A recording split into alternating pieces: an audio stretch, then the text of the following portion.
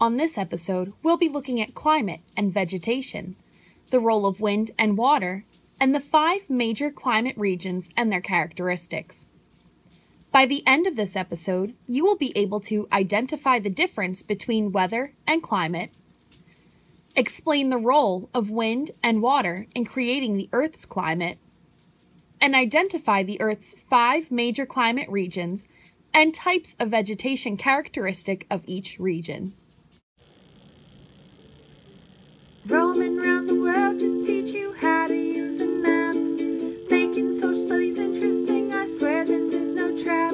Gonna learn about population, lines and degrees. Once you're through with me, this will all be a breeze. We'll travel around the world to visit seas and land. Hopefully you'll learn something with the videos I have planned. After we're through with all of this, you'll better understand. We're ready to get started with one question at hand. Where in the world is Shenandoah? Do you know the difference between weather and climate?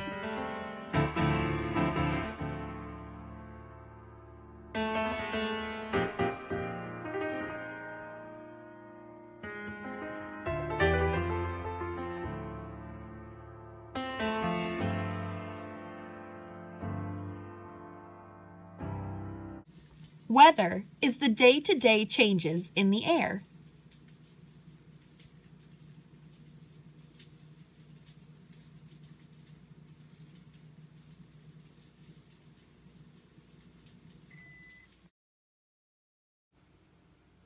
Weather is measured by 2 things, by temperature and precipitation.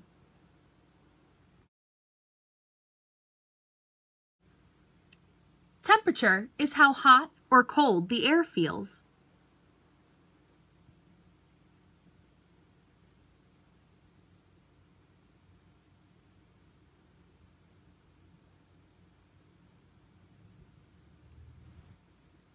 Precipitation is water that falls to the ground.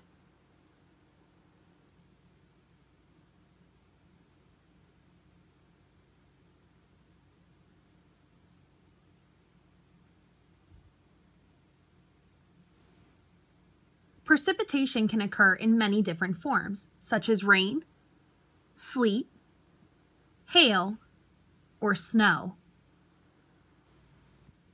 Climate is the average weather of a place over many years.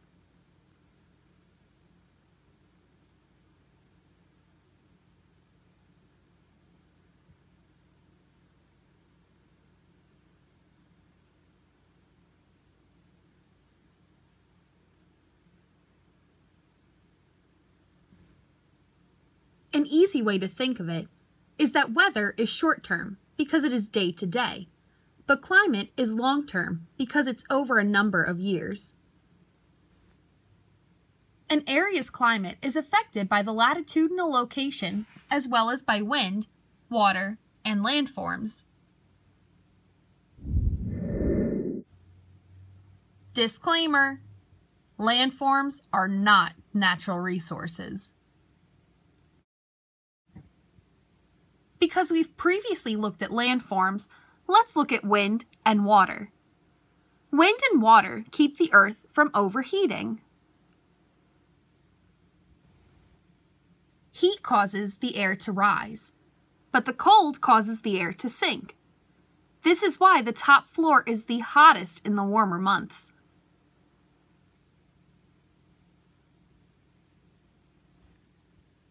Wind blows from places where the air sinks to places where the air rises. This means that wind blows from cool places to warm places. The Earth's rotation is what causes the circular pattern wind blows in.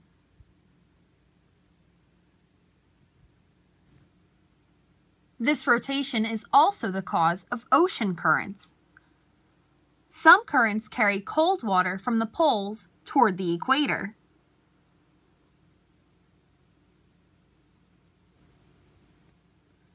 Other currents carry warm water from the equator to the north and the south. A It takes water longer than land to regulate its temperature. This explains why in the summer the ocean is still chilly, but the beach itself is very warm.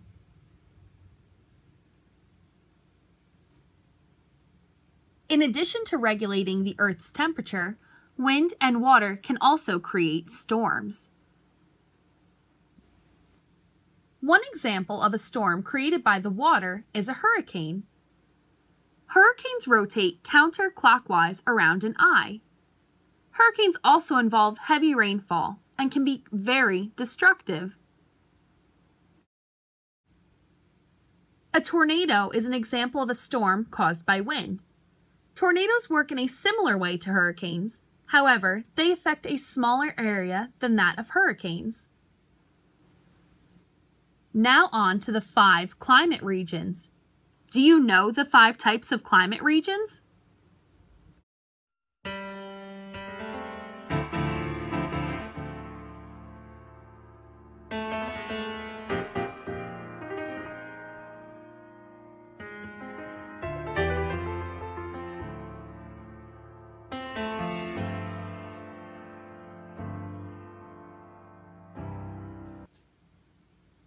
The 5 regions are tropical, dry,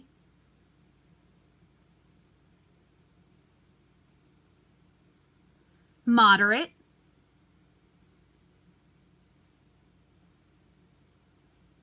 continental,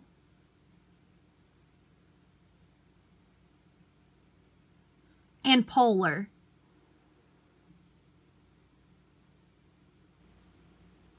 Each region contains vegetation that is unique to it. Vegetation is the plants that grow naturally in that region.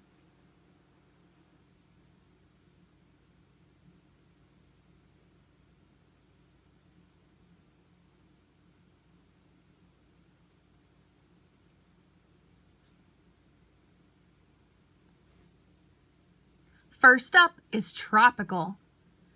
The tropical region is characterized by hot, wet, and sunny climate. Do you think the tropical region would be close to the equator or farther away? Why?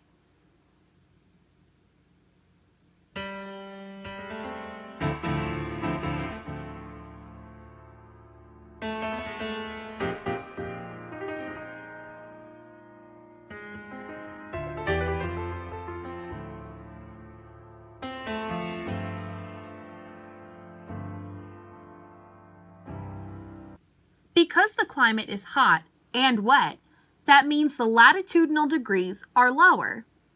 When the latitudinal degrees are lower, that means a region is closer to the equator. Keep in mind, the equator is 0 degrees. The tropical region's vegetation includes thousands of different plants. These plants form rainforests all over the regions. Up next, we have the dry region. The dry region is characterized by dry and hot climate. Shocking, I know. This region has very little rainfall. The vegetation is sparse, but includes plants with small leaves and shallow roots used to absorb any possible water.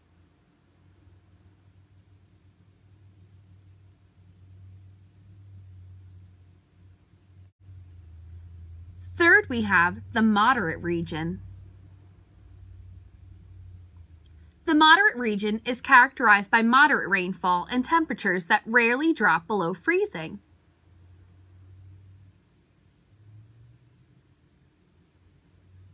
The vegetation includes a number of different plants and shrubs.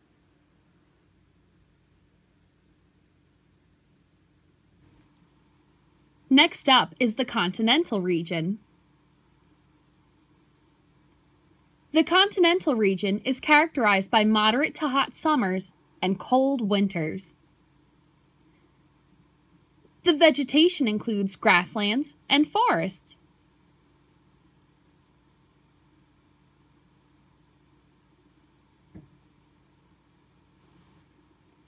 Our last region is the polar region. Brr. The polar region is characterized by cold climates year-round.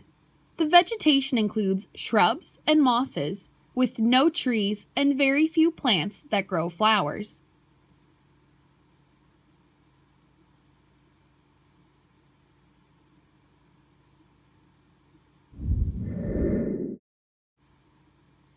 Don't forget your challenge to find where in the world is MK Shenandoah. Just a reminder, I'm at 42 degrees north and 94 degrees west. And don't forget that hint, you should be looking in the Western Hemisphere.